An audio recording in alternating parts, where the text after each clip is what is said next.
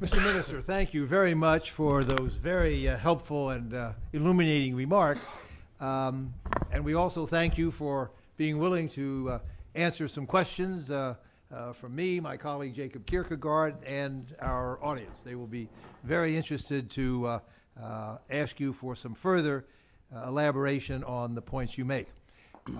I would also like to introduce two of your colleagues that are joining us on the platform.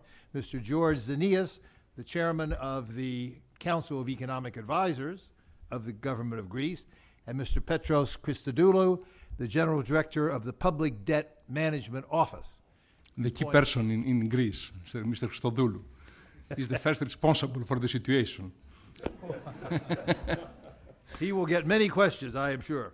Mr. Minister, let me start off by asking you a bit about the domestic politics of this issue in Greece.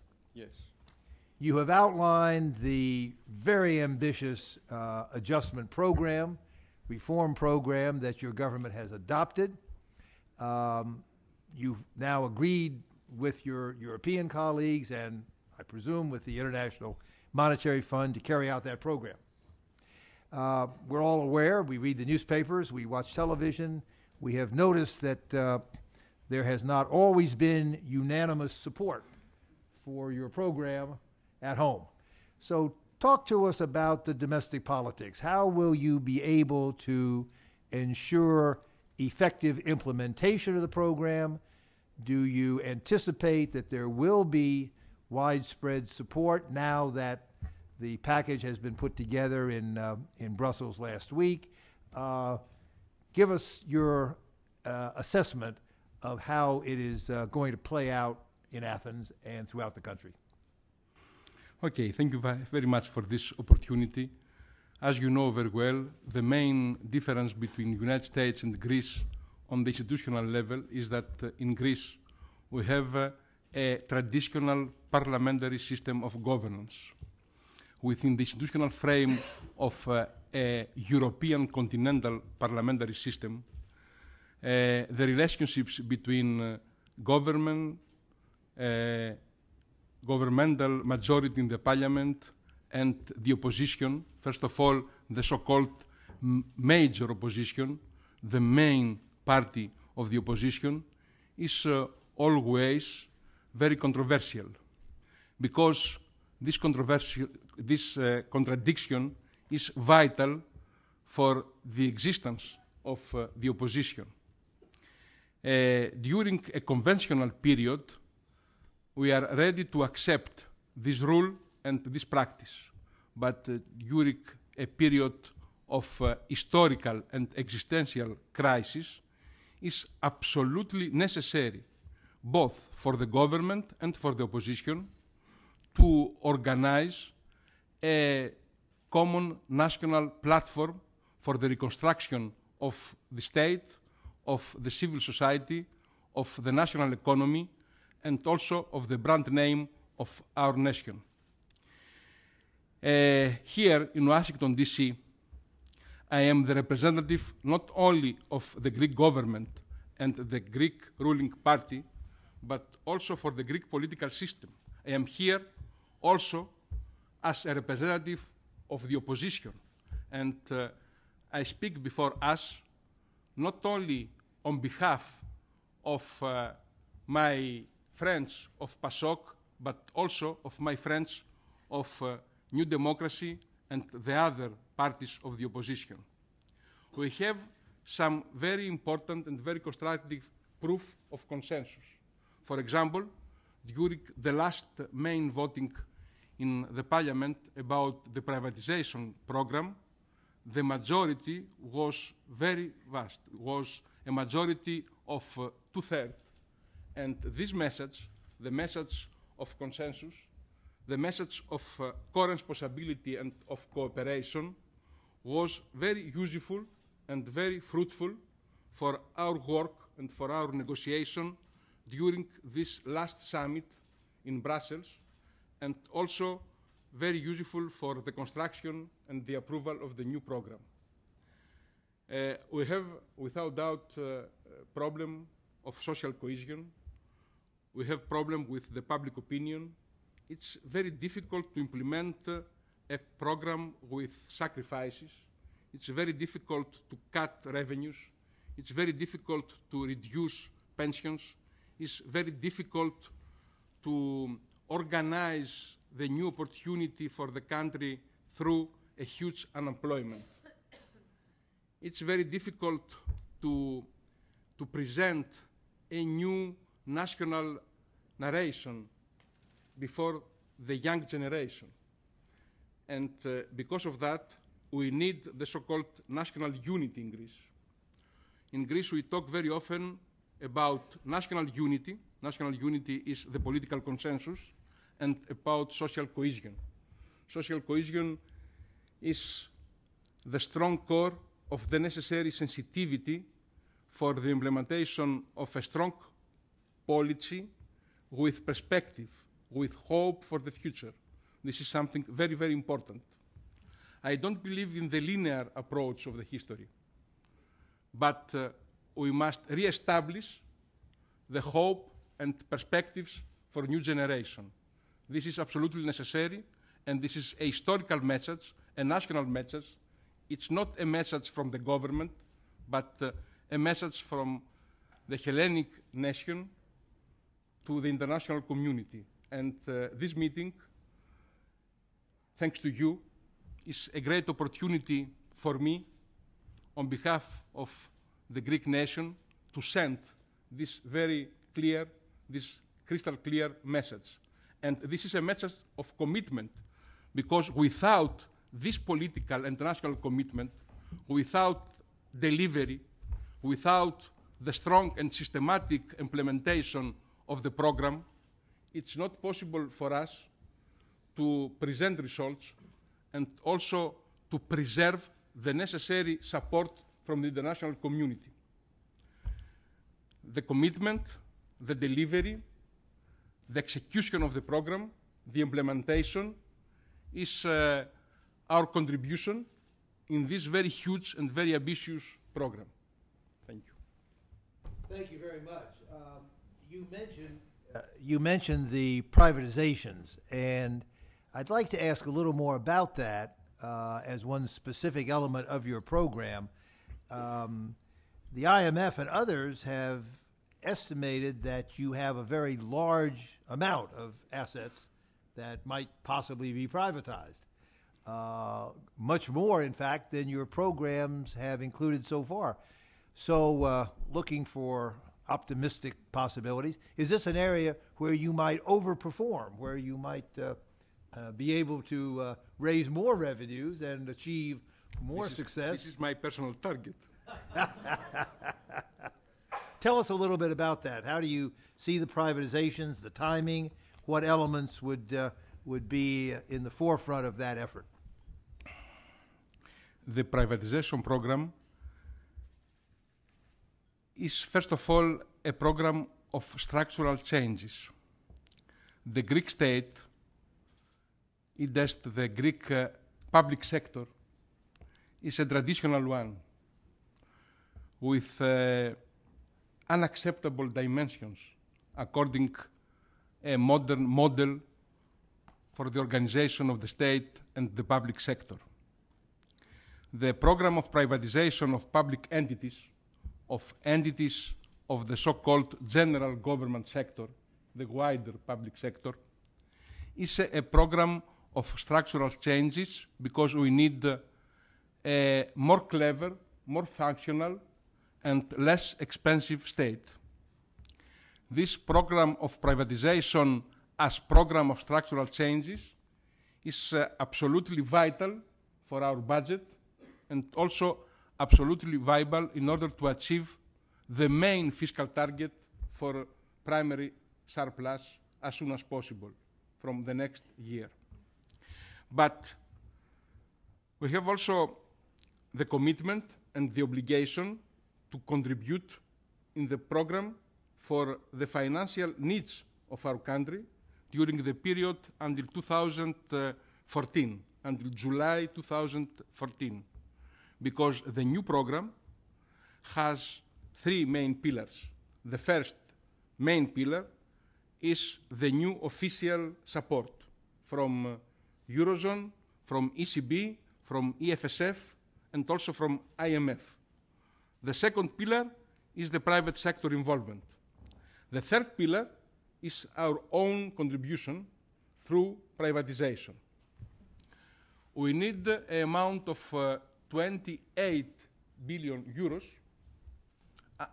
by July 2014 for financial reasons, but also for structural reasons.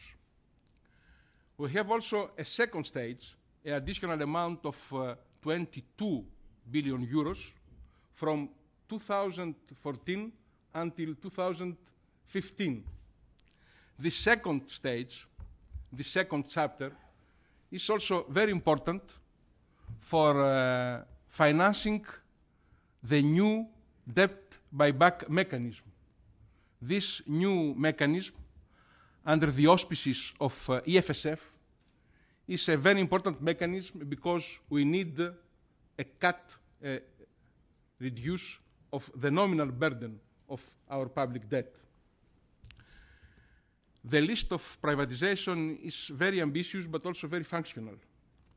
I can make another distinction between privatization of entities, of so-called public companies, or of public rights, and the privatization on the very attractive field of the real estate, because the property of the state is very huge. We have some estimations, very ambitious, and we have also a very big real estate property of private entities, and this field, the field of real estate, is also very important for foreign investors in Greece, in combination with our main sectors of our real economy. I start always with tourism, but also for energy, on the field of energy. The privatization program is very, very attractive, and also we can organize new fields, we can prepare new offers, but we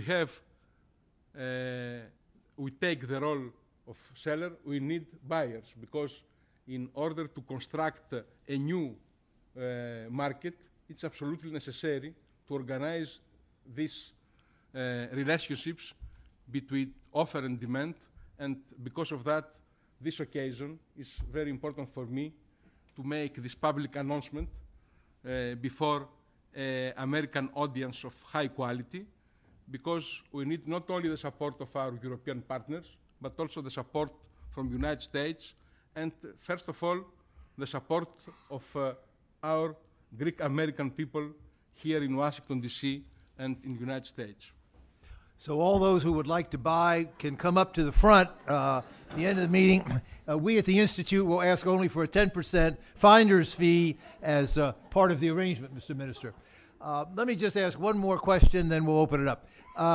The European summit last week, we here thought made a major shift, because up till that point, the focus seemed to be almost totally on austerity, on trying to bring austere policies into place. But last week, the summit talked about a comprehensive strategy for growth and investment in Greece, trying to encourage some of the things you said in your remarks about getting the economy growing again. Elaborate a bit on that. How soon do you realistically see a prospect for resuming positive growth, and with the kind of pro-competitive steps that you're trying to take, what might be a reasonable growth rate to expect for Greece over the coming 5 years or so? As you know, austerity is the bad name for financial and fiscal reconstruction, and also for the competitiveness of our state and of our national economy. But for the needs of this discussion, I can use, like you, the term austerity.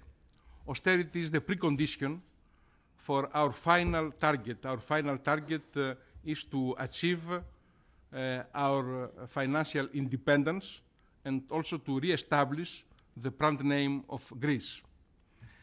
Without a sustainable public debt, it's not possible to implement a program of austerity or of reconstruction and competitiveness with result and with perspectives. We need a sustainable public debt in order to preserve the sacrifices of Greek people and also of the Greek national economy.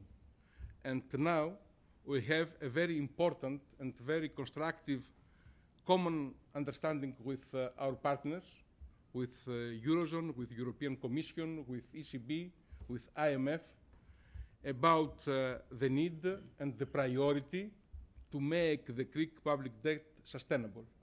And now we have new instruments, new measures, new guarantees for the sustainability of Greek public debt. This is the precondition for the successful implementation of the austerity program.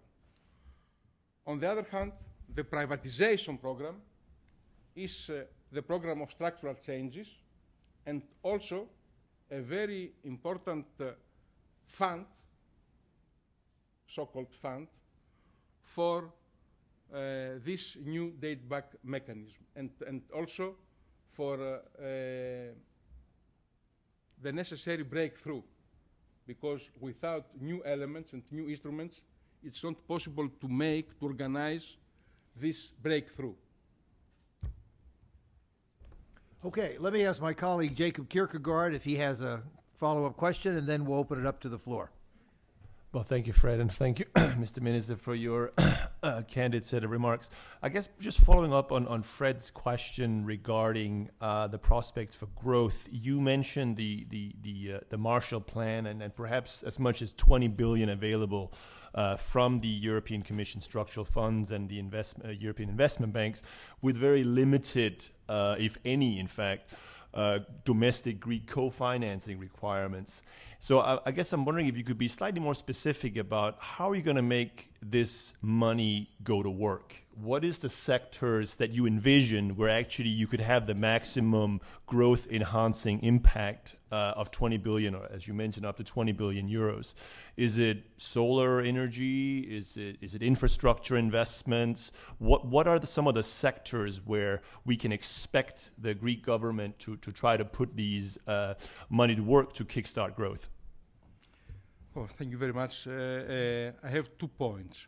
The first point is that the new elements of the public discussion within the European Union about the so-called European Marshall Plan for Greece is that, according to the new rules of the European Union, especially for Greece, we can use the European funds without national contribution for the first period, for the next 5 years. This is very important for our budget and also for our real economy. This is the main new element, the possibility to use European funds without Greek national contribution. This is the main change. The second point is about the sectors. The first sector, the first field, is always the different infrastructures, because we have until now some deficits on infrastructures. The second field is without doubt energy. The third, tourism. And of course, we have before us the great challenge for the real estate. I repeat the same answer. I don't know if my answer is clear for you. Okay. Thank you very much. Okay, the floor is open. We've got 2 standing microphones. We've got the traveling mic. And so please identify yourself and then fire away. Ian. Ian Talley, Dow Jones. Thank you for taking the time to come here. So by your own estimates, the debt swap would reduce the debt to GDP ratio about 10 to 12 percentage points. with debt sustainability, or sorry, the debt to GDP ratio is supposed to peak at 172%. 12 percentage points would make it 160. I'm wondering, how is that still sustainable? And then just wondering if you can give any timing on the bond swap agreement. Did you officially ask the IMF for a second loan today? Okay. I start with your first question.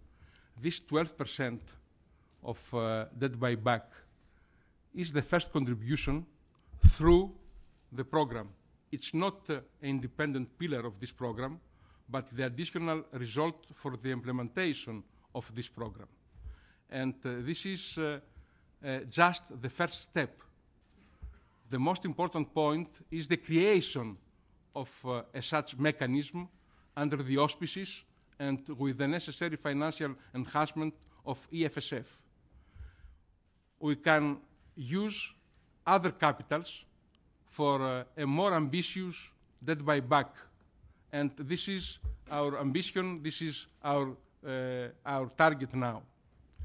The 12%, it's not the final result of the debt buyback operation, but just the first step, the first proof about the possibility to organize this operation in the secondary market. We have also some other very important buffers. We have the possibility to use the revenue from the second tranche of privatization program, 22 billions after 2014. This is my first answer, my first reaction. Mr. Minister, because now, if I may, the first point for us, the urgent point, is to implement the new program, to organize as soon as possible the PSI. The PSI is now under the Greek ownership for the organization of the procedure. We have the ownership of the procedure. In cooperation with our European partners, in cooperation with IMF, in cooperation with IIF, in cooperation with the coordinators and with our legal and financial advisor, we are ready to start as soon as possible, because we must clarify the situation and we must implement the new scheme. This is innovation. This is a totally new.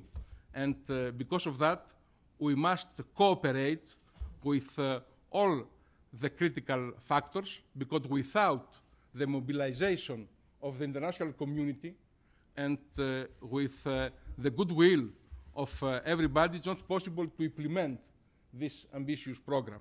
This is our first obligation. The second target is to implement our own program through the domestic political life in Greece. And just after, we can prepare the second, the third, and the other steps. We must go ahead. We must go ahead on fast track, and because of that, I insist in the key word: implementation, delivery, and also readiness to implement this new scheme, because now we have a new momentum, and we must exploit this momentum. I have the impression that Professor Zanias and Mr. Christodoulou have the necessary knowledge and experience to give the answer for your next second question about the banking balance. Please, Professor Zanias. If I can say something on the sustainability, and maybe then Petros can take it up from there. I think, as you said, if we are going to start from a debt level of 170%, let's make The some... gross debt. Because we must make also the distinction between gross and net debt. This is something very important for the viability and the sustainability of our public debt. Which is considerably lower, and the markets also look at that. Now, if we take 22 percentage points out of that due to privatizations, this takes us to 148. Then if you take another 10 percentages due to debt buybacks, which in the program, as well as bond exchanges below par, this takes us to 138. So we start from a stock level of 138% if we take all these one-offs. Then three variables work here: interest, primary surpluses, and growth. Okay, let's start with the interest. If you have seen in the newspapers, the net present value of the PSI, the private sector involvement, is about 21%. Now, I said 10% of that is because of bond exchanges below par. The remaining 11% is lower interest rates. So the private sector will contribute with somewhat lower interest rates. For example, for the next 4 or 5 years, I think it's going to be around 4%. This is the agreement with the private sector. Now, the most important thing, however, that has to do with debt servicing and the interest rates applied to debt sustainability has to do with interest rates of the official sector of the EU. We have a little more than 100 billion now. 0.5%. A little more than 100 billion, which will be given, this is a little less than 1/3 of the debt, which will be given to us at a rate of 3.5%. Then we have another about 40% from last year's program, which will also be at 3.5%. So we're talking about at least 40% of the debt that is going to have an interest rate of 3.5%. We're talking about Greece here borrowing as a AAA country, 3.5%. Through EFSF. Through EFSF, of course. This is the enhancement. And we still have some buffers, as the minister said. Buffers, for example, we have already borrowed 50 billion from the official sector, which is not at lower interest rates, but may come later. If this comes in, then we're talking about 60% of the Greek debt at 3.5 currently, plus, the lower interest rates from the private sector. Now, let me go to the second variable that affects sustainability. This is the primary surplus. Primary surplus, it was at 1.5 years ago minus 10%. At the end of this year, it's going to be minus 0.8%, almost very close to zero. This change of more than 9 percentage points in 2 years took place in an environment of severe recession. If you take the cyclically adjusted primary surplus, then you will see that this takes us to about plus 2.5%. So in real terms, we're talking about 12.5 percentage points change in 2 years. We are aiming at reaching 5.5 to 6%. We are 3 to 4 points away. And that will cover this distance only within the first 2 years. If you look at other countries, for example, the UK has primary surplus at the end of the year minus 3.5%, I don't know, Ireland minus 5 or whatever, a number of countries. So we're making a lot of progress here too. And then let's take growth. Now, growth is probably the most important variable. Where can this come from? I think there are at least 4 advantages that Greece has over the average of the Eurozone. The first advantage is that Greece has been the most regulated economy in Europe, probably the last communist country in Europe. I can tell you many examples about that. Well, yeah, we must avoid that. So the thing is, I can give you a number of examples. For example, the number of public transportation trucks today is the same with the 1971. That is 40 years. You know how many times GDP has increased since then. And a number of all these are liberalized now, for example. So the impact of deregulation in the economy is the first source over and above the average of the Eurozone. The second thing is that Greece is the country with the greatest state ownership and intervention, public intervention in Europe. Now, by selling all these assets, we are introducing, apart from reducing the stock of debt, we're introducing efficiency also in the economy. No other country in Europe has this advantage that Greece has. Then, for example, we have the lowest labor participation in Europe. I mean, I think between 6 or 7 percentage points lower than the average in the EU. And I'll give you a fourth factor that I think can contribute a lot. We have the largest underground economy. Why this may be an advantage? Because this is a big potential pool where to pull resources from, and in this way lowers the average taxation of the formal sector. So I think for these reasons, thank you. The answer to your last question about the PSI and the time frame. You appreciate that such an operation of monumental size is taking time to put together. There are very many parties involved in Europe on this side of the pond. I think by the middle of this week there will be a press release that will cover the main structure and body of the team that will eventually carry out this effort. And the IMF loan request? Sorry? He's just asking for the IMF loan request. If you have made that request. There's not been a request, and even had there been a request, you wouldn't know it now anyhow. So it's a good try. Okay, next question. It's Ben Potter from the Australian Financial Review. Thank you very much for the opportunity. I was late, so I may have missed it at the outset if you mentioned it, but I wondered what your reaction to the Moody's downgrading Greece's sovereign debt rating to, I think, 2 notches beyond above default this morning is. And I'm also curious to know in your privatisation program, you include some, I read a year or two ago that Greece had on order from a German defence manufacturer some state-of-the-art military submarines, which it was now facing not being able to pay for, and my country is proposing to spend a lot of money manufacturing naval submarines domestically when they could perhaps be buying them on the open market if they were available. So I'd be curious to know if you could confirm that you would be open to offers on those submarines. Thank you. Okay. We can start with your first question on Moody's. The new element is the very positive motivation of the last announcement of Moody's.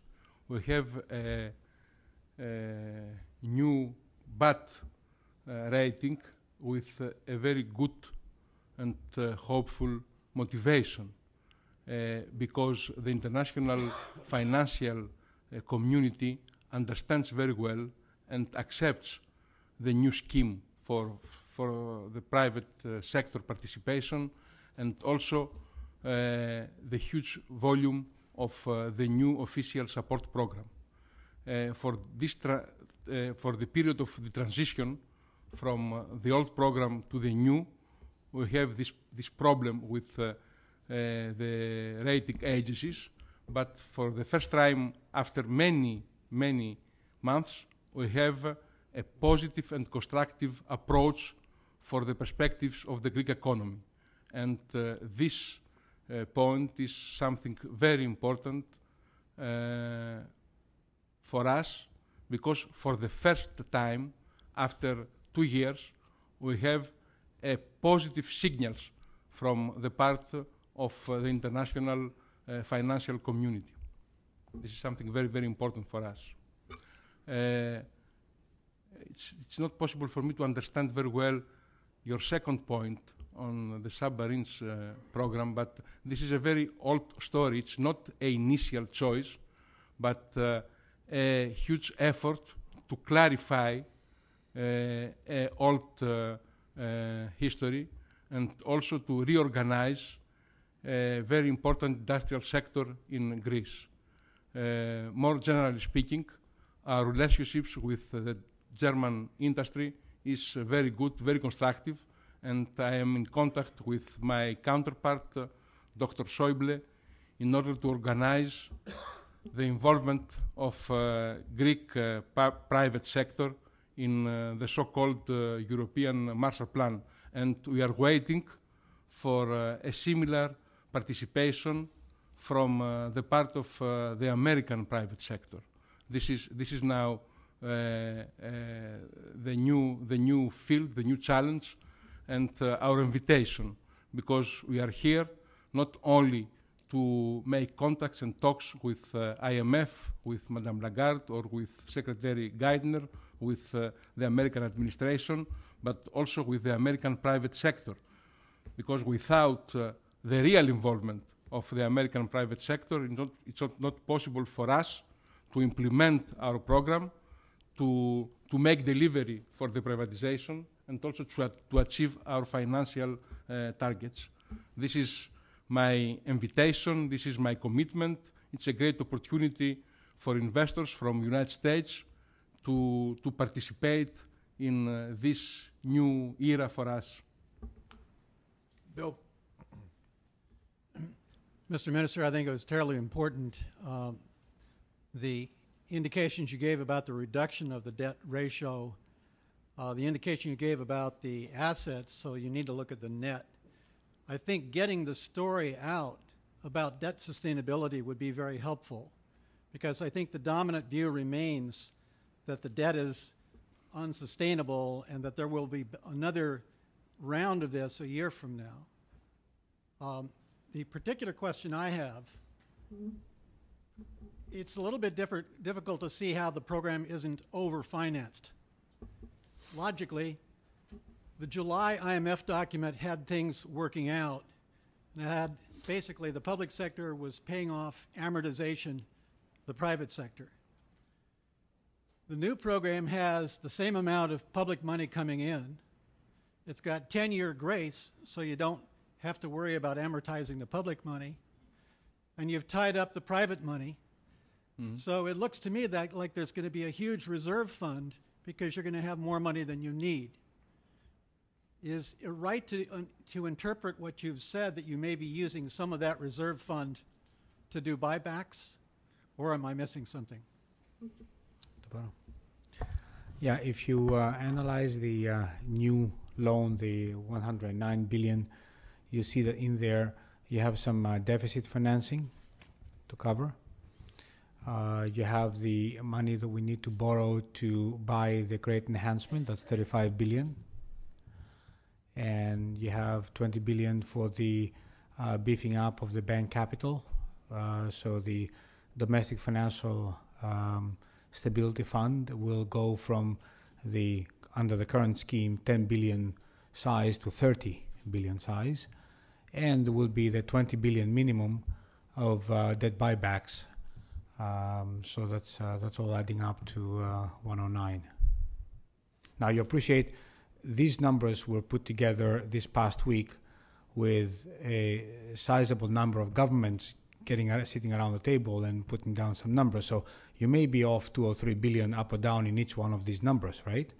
But the key thing is that in the moment of crisis, Europe did get together with so many governments and got some numbers on the table and got agreement to them. Don't underestimate that. I know some other locations and jurisdictions where a single government cannot get their decision. Jim? No, I don't talk about this country, but in very many other jurisdictions. The new program, it's not just a loan, but a more sophisticated and more complicated scheme, because we have also 45 billion euros from the first loan facility before the new mechanism. And we need also some capitals for the recapitalization of our banking system, a very traditional banking system without many exposures, like the Irish banking system. And finally, we need the public support in order to organize the necessary enhancement for the private sector involvement. This is a very good and very balanced combination between public and private sector. This is the new element, the new feature of this program, and this is an innovation. We must now implement a totally new model, and because of that,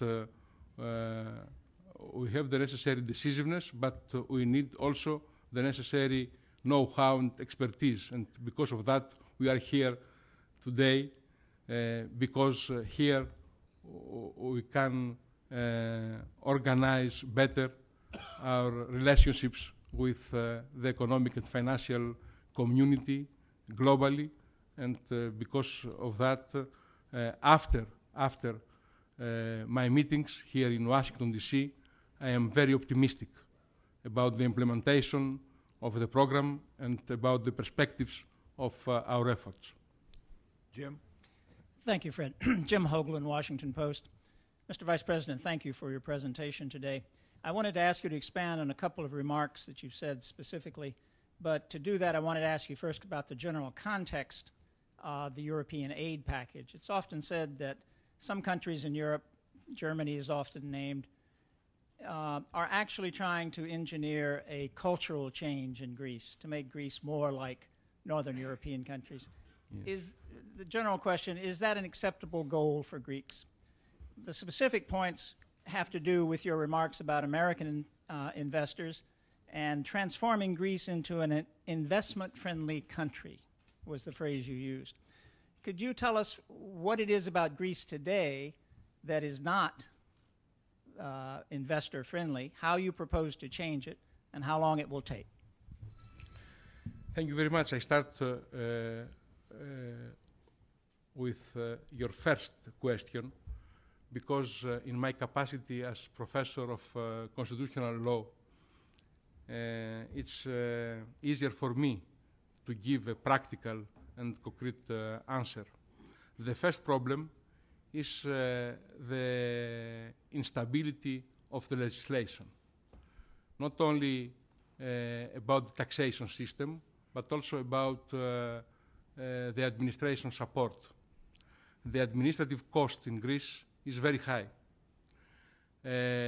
According to the last estimation of our main think tanks, the administrative cost is about 10% of GDP.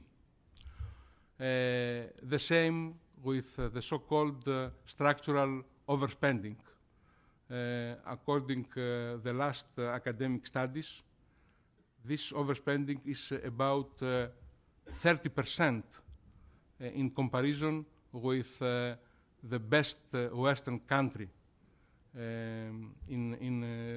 on this field. Another very important factor is our justice, the administration of justice. We need a faster judicial system with some more flexible procedures. And this is something also very, very important for every investor in Greece.